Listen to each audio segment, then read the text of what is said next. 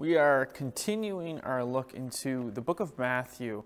We've been looking at Jesus and his interactions with his disciples, asking the question of what was he trying to teach to them in that moment, and then how do those lessons apply to us today as his current disciples, as Christians.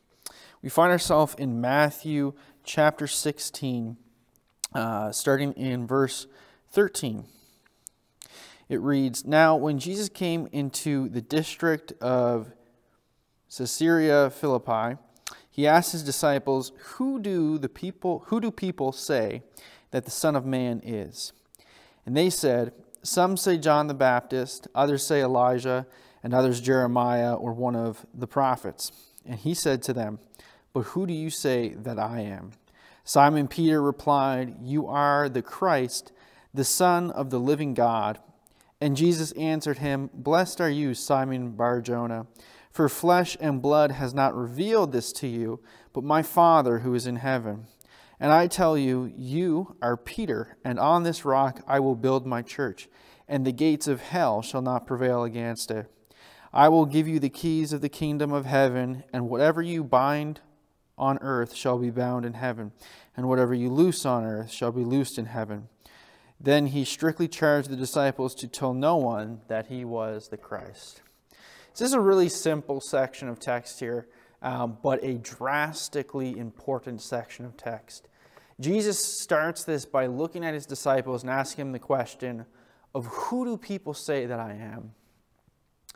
And that's a big question. And they gave some answers, Some say you're this prophet, some say you're John the Baptist, some say you're Jeremiah. And likewise today, if Christ was to ask us, who do people say that I am? A lot of people, we could say, well, they say that you're a good moral teacher.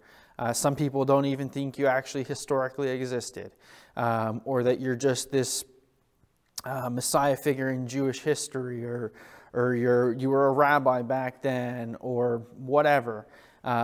And there's a lot of different things that people can say who they think Christ was and who he is. But the second question he asks them is of such more greater importance than the first. He says, but who do you say that I am? And why is this such an important question? Because at the end of the day, with your relationship with God, it does not rest on who do other people say that he is. It rests on who do you say that Christ is. Have you recognized yourself that Christ is the Son of God?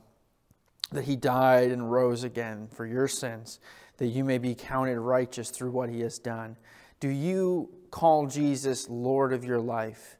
Do you base your living on his teachings? Do you follow his ways? Are you devoted to him? Are you willing to follow him wherever he may lead you? Is he your Lord? Is he your King? Those are some big questions. They're drastically important questions. They're really important because your salvation, your relationship with God is not based on what other people say about him. They're not based on what other people think he is or who he is. Even those important in your life. Your father or your mother or your teachers or your pastor or whomever. It comes down to that question of who do you say that he is? With the youth, it's one of my roles here at the church is I take care of the youth program. And one of the things I often say to them is there comes a point in your life where you have to decide, is this going to be my faith or is this just going to be the faith of my parents? And most of them obviously have already come to that. Actually, if they're youth, they've already come to that point in life where they've had to make that decision. But likewise, I'll say it on here, you need to determine to yourself, who do I say that God is? Notice this though, Peter responds and he says, you are the Messiah. He's affirming the Christ of Jesus. He's affirming his position as the Son of God and the mission that he's sent there for.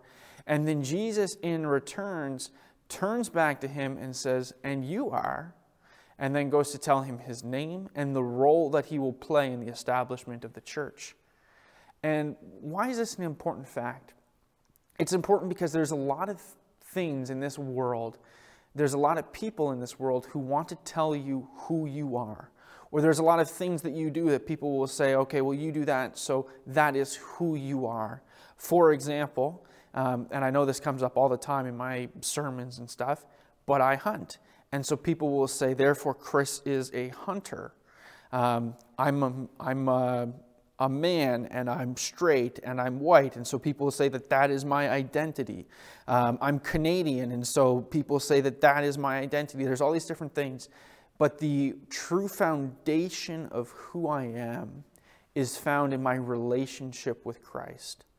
Before I am Caucasian, before I am a hunter, before I am male, before I am Canadian or a father or a husband or a son or a brother, before I am any of these other identifiers, chiefly I am a son of God, made in His image, and it's through my understanding of Him that my identity is sound.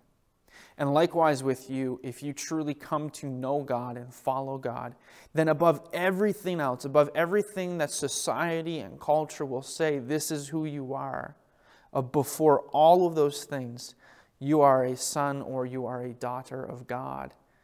And that defeats all those other things. It takes importance over all those other things. It defines who you are truly at your core. It's pivotal.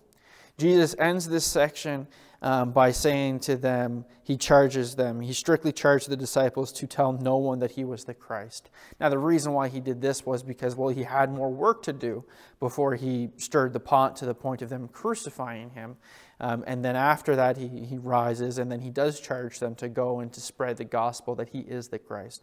And so that part doesn't apply to us. There's no reason for you to not tell people who Christ is. In fact, it's something that we should be passionately doing.